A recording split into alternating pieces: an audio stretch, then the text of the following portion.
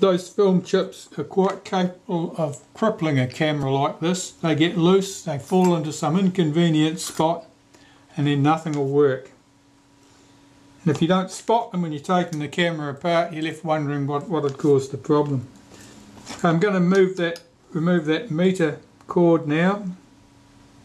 You can see someone's had that off there before.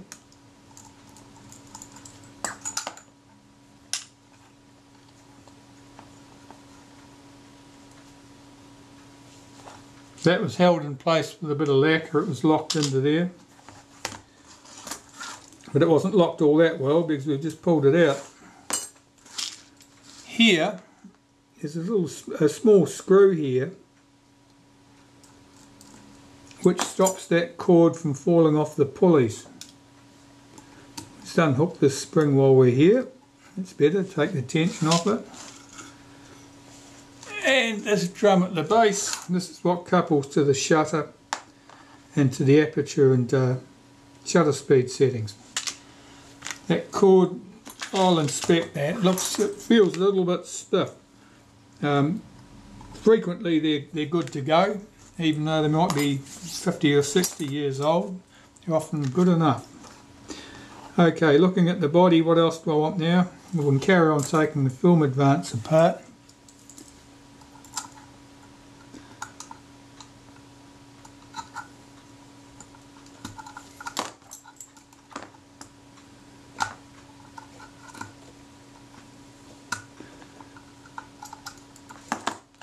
That lacquer that somebody popped on there, that's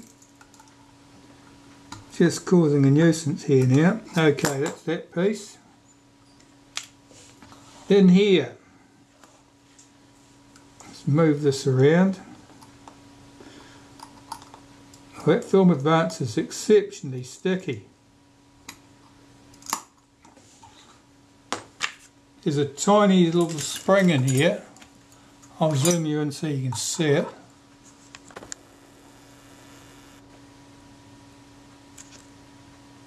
Nice. Okay, the tiny spring here.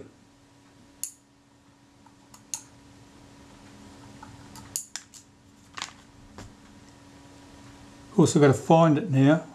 That wasn't supposed to happen. Oh, did I flick the other piece away with it? I did too. Back shortly. Fortunately, the pieces didn't get far, so I'll put those carefully away. That little dog is quite important, that little drive dog. Right, back to things at a normal scale. Let's get this apart.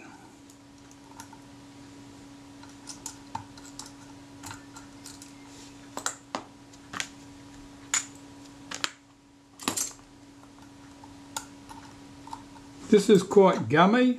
It's dried grease is the enemy here.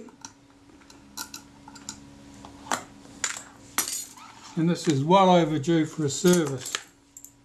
It's no wonder the film advance was a little bit stiff. I'll just recover the spring from the top of this lever.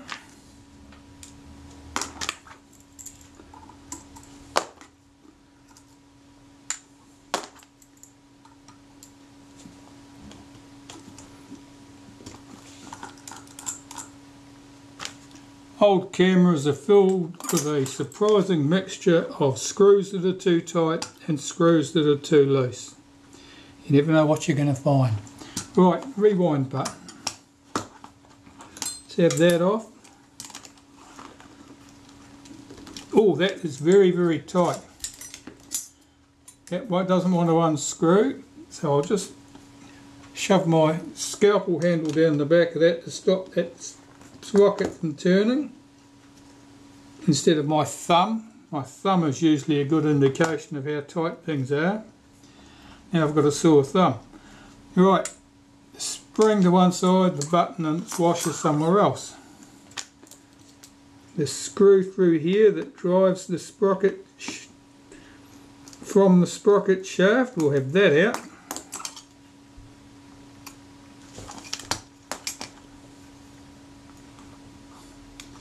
And while I'm working on this, more film chips are falling out. Well, that was the bush from the film advance. And here's the clutch.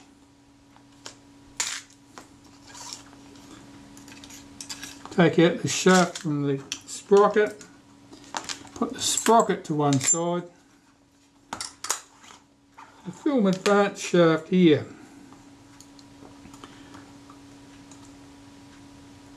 Just rotate this so I can see the fixing screws. This is very sticky.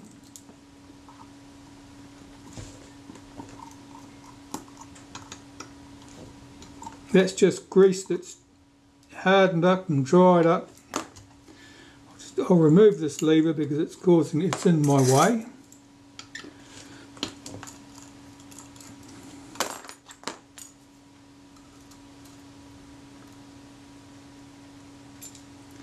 The springs I never put through the ultrasonic cleaner. Likely to end up getting damaged or lost.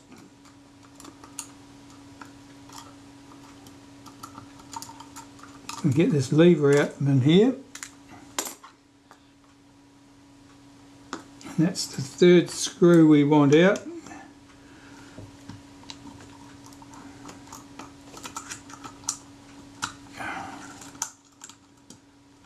Is that going to lift out? That's just stuck. Okay. So there's our shaft. Now you can see that. I'll zoom you in a bit. I'll zoom you in so you can see the full horror of this nasty thick grease. There you go. That's a bit better. Look at the state of that. All that thick stuff there, that's dry, that's like concrete. So it's no longer acting much like a lubricant.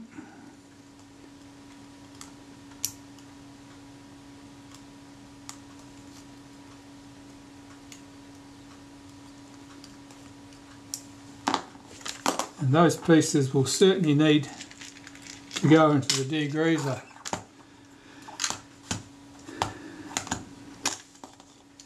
Our sprocket can come out now. I mean, our take-up spool, that's pretty greasy. And in the base of the camera here, you can see there's a bit of dust and grit, and there's more film chips. Now the mirror is not wonderful, but it's pretty good.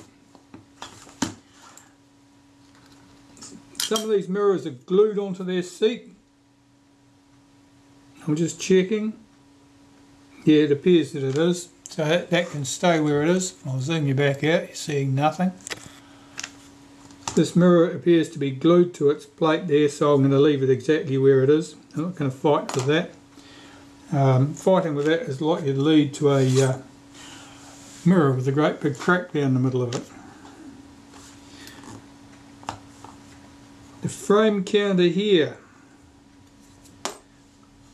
Let's see if it moves nicely.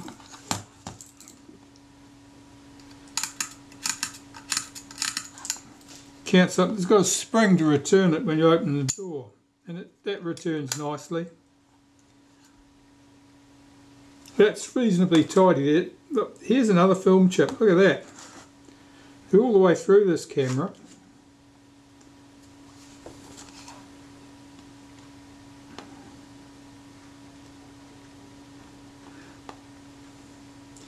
Yeah, I'm not going to muck with that counter. That appears to work nicely. Okay, so the body casting now, I need to clean this. Here's another piece of film. That one's been chopped up. That's only a little bit. If it's been chopped up, it's been chopped up by the gears.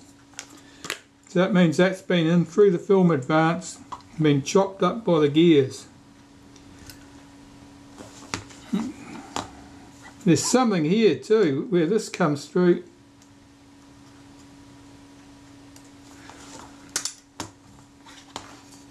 That's the lever that senses the back door.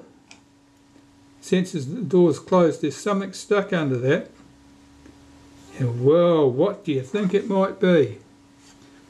Another film chip.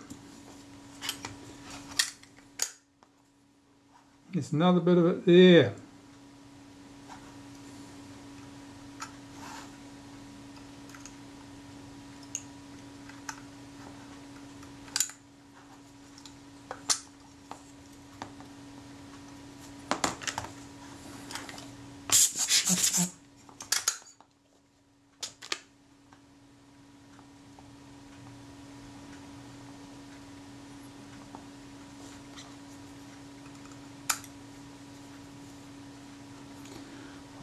Okay, well the body will have to be cleaned up.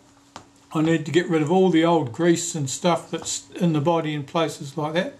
Come on video camera, hurry up and focus. Anything in here, any old grease needs to be gone. I need to be sure that these levers move smoothly and freely. They appear to.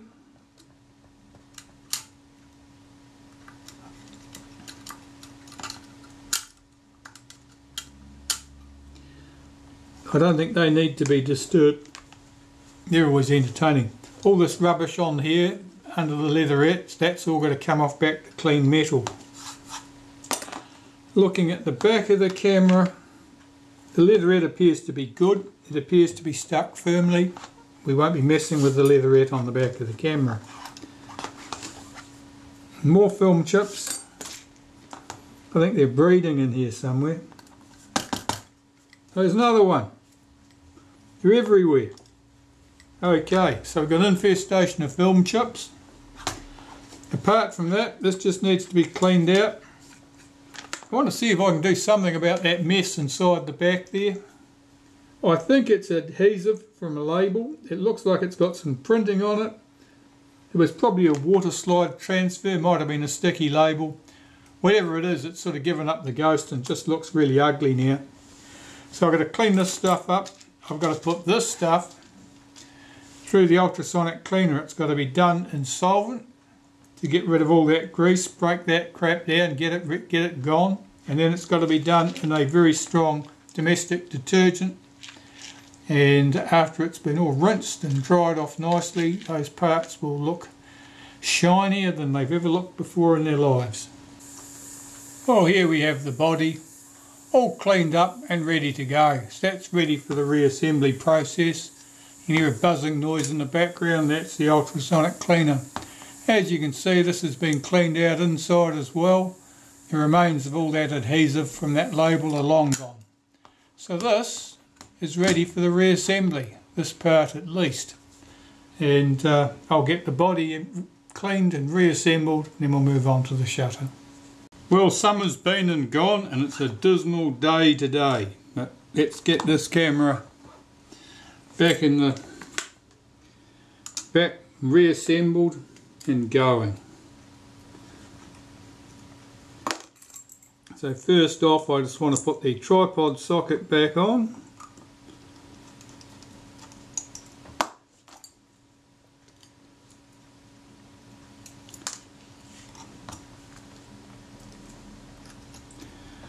Otherwise, every time I hit the body down on the bench top, the back door flies open, which it's very tedious after a while. We're still in the picture, only just. Make sure you get these 3 screws the right way round. The post is the single screw at the back of the camera. And that post supports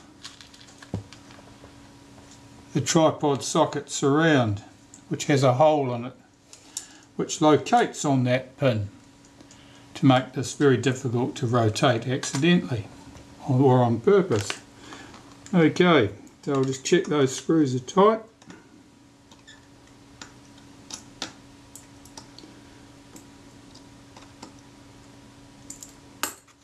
That's good to go. I can start getting this film advanced mechanism assembled into the camera now. And these are the pieces we need. I'll lubricate this with some graphite grease.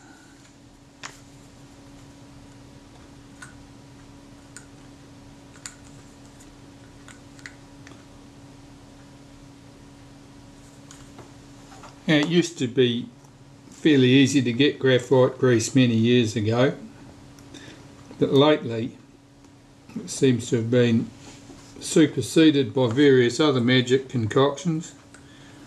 And when you do get graphite grease, it's not necessarily of a useful consistency. one I was previously using was better than this, so this one's okay. And making sure it gets down between the bush and the shaft, because that's the area we want lubricated. Run some into that spring so that the coils will run over each other nice and smoothly. And the cam surfaces on there, where it interacts with the release lever, I usually lubricate those with some synthetic grease, which is somewhat less messy to deal with. So taking the camera body, I'll drop the film spool in place, round hole to the bottom, slotted hole to the top, and if I hold back the release lever, making sure that spring's not wedged in against the body, that should drop down in there. And at that point there is all the holes are lined up. Now that's actually your start position with that release lever sitting in that position, this tab's sitting in here. We want more, normally with a Retina you would give that one full turn of tension before you fitted the lever and the cocking rack at the top. We want more than that, we want a turn and a third, so I'm going to rotate this a third of a turn.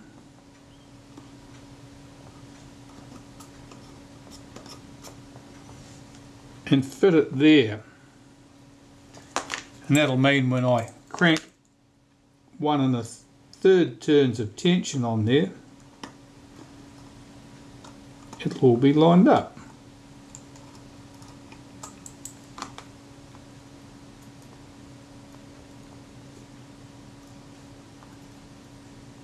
These 3 screws are the same size as the screws that hold the chrome trim plate on the base of the camera, but these ones aren't rusty and don't have adhesive stuck to them.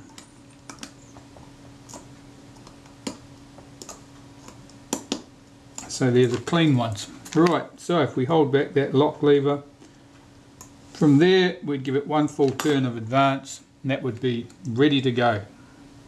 I'm going to assemble the top part of that film advance next, which means first of all I've got to deal with the clutch. So we want the clutch, and this I'm also going to want to lubricate with graphite grease.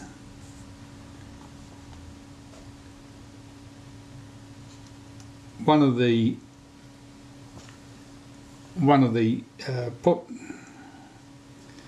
things about this particular grease is it's quite tacky. It sticks to the surfaces quite well and doesn't get pushed out. Okay, taking the centre part, put the spring on there. There's a little notch in that centre part and there's a little tab on the spring. That tab has to drop into that notch. Taking a pair of crimp lug pliers, I can hold that in, rotate that like that, slide the outer piece over the top, pop it down into place and check the action. That's nice and smooth. It'll be smoother in one direction than the other. That's entirely normal. I'll put a smear of synthetic grease down the centre, bring back the camera body, drop it in at the top. Whoops, that dropped straight down. Something wasn't right.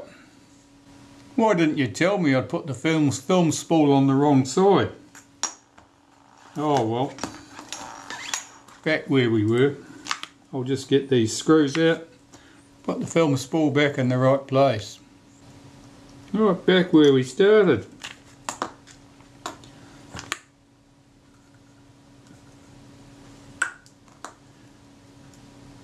Squeeze squeeze some grease into this gear pinion set. A wipe of synthetic grease through there and drop this upper bush for the film advance in place. Sometimes it's useful to roll the take-up spool with your thumb to engage the gear. This time it fell into place nicely. No arguments. A plain screw on this side. On earlier retinas, anything other than the reflexes pretty much, there's a post there to guide the cocking rack, but not on the reflexes. That bush goes in place, plain side up. That little ratchet pull goes in place. And this screw, shouldered screw, so I'll just put a wipe of grease around that. That pull needs to be free to revolve around that shouldered screw.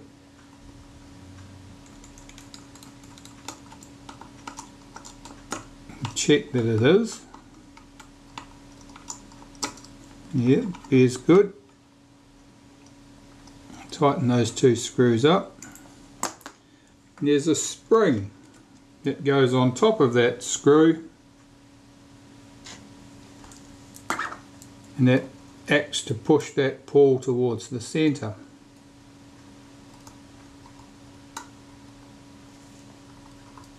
Yep, that's all in place. Now I can start assembling the gears from the top. So I'm using some synthetic grease here. Run it through underneath that piece. That should rotate, and if I rotate that anti-clockwise it should push the pull out of the way. It did. Let's just check where our advanced shaft is. Yeah, that's sitting in the neutral position pretty much. Why is that not wanting to rotate?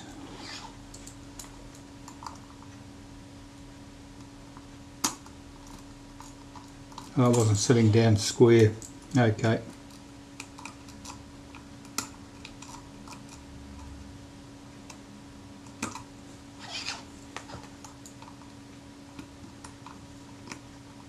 There's something not quite happening there. I'm not sure what it is at the moment.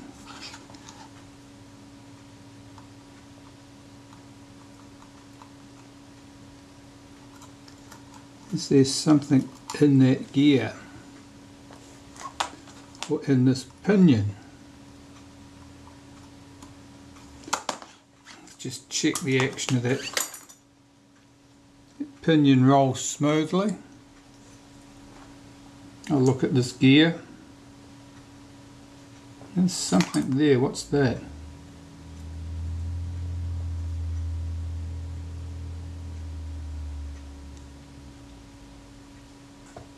Something. Not sure what that was. Let's see. Well, that's what it was. Whatever that tiny thing was that came off on my fingertip was a foreign body of some sort, and it was causing problems. Basically it was jamming up in between the teeth. Let's get this round to the start position. That's there. Now we want this piece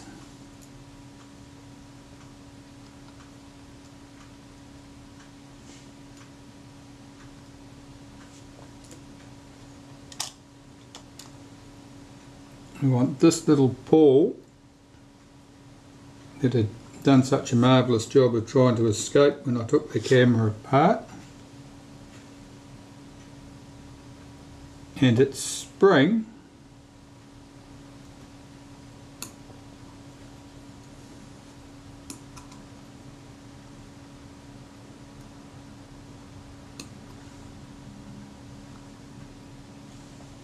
they're sitting in place. Look, it didn't even try and run away.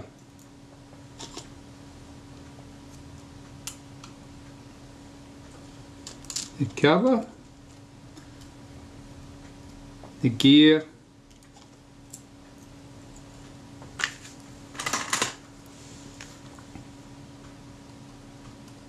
and this screw from the top of the film advance. Now there's no lock lever on the bottom of this, so if I start tightening that up without holding it at the bottom, it's going to go badly for me, so I'm sacrificing my finger to hold that film advance shaft in place.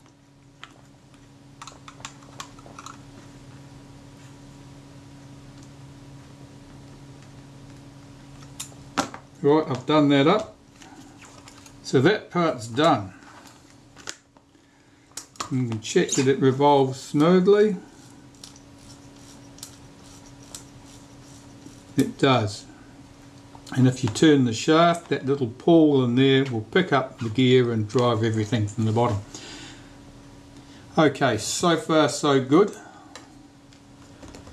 What do I want next? Oh, I think the sprocket shaft next. I've got the lock lever here for the rewind button. Put a wipe of molybdenum paste on the round end of that. That's where it gets shifted by the film advance lever.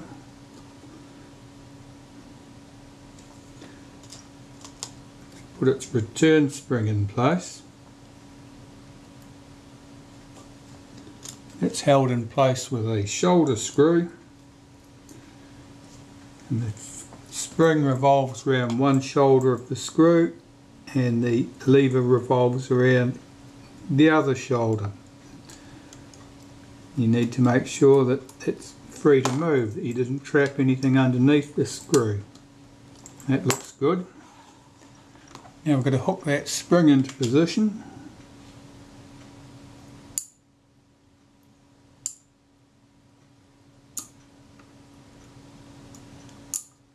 Like that. The back of the camera, we've got our film sprocket slot side up, and the shaft. I wipe some synthetic grease on the top where it runs through the casting, at the bottom where it runs through the casting, and usually a little touch on the top of the gear at the top there. That should slide down through there. Holding it with my finger, I can flip the camera over, pull back that lever, that'll allow that shaft to come right through. I'll get the camera back down on the table, revolve the spool until the screw hole lines up there with the slot in the sprocket. Get that screw in place. Sometimes these go in without a fight, like that. Other times they won't. Usually if you revolve that shaft 180 degrees, you'll find that access from the other side is easier, just to do with the amount of countersink on the hole, I'd imagine. Right, so we're on our rewind button, the washer and its return spring. So I'll put some synthetic grease in that spring.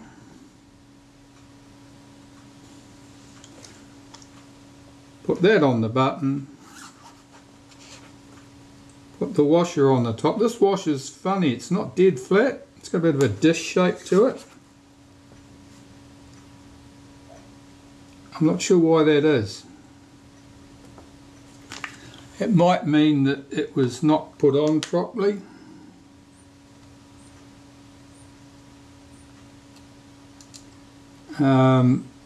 Though typically you'd snap the end off the button before you would be able to distort that washer.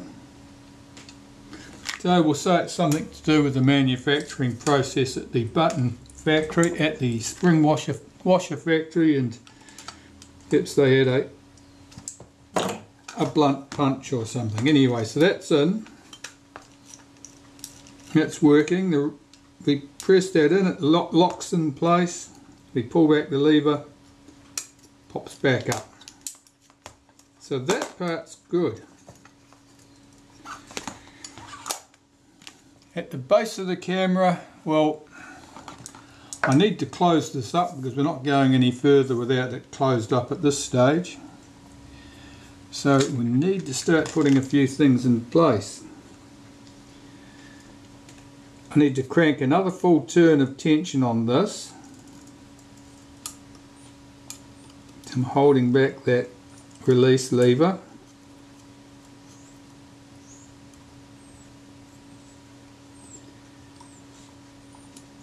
It's going to just jump on me, I can just tell.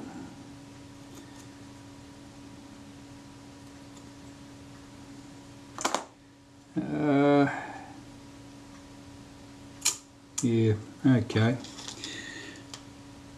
Do this bit piecemeal then. Put that spring in there. That's for the capping plate.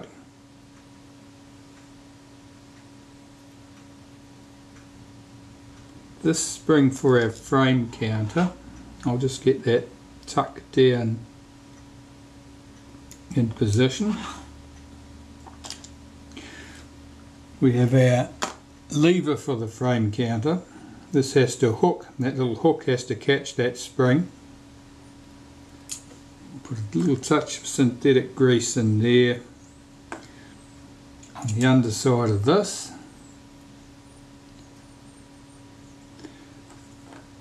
Put some on that blade too. Which way does it go? That way.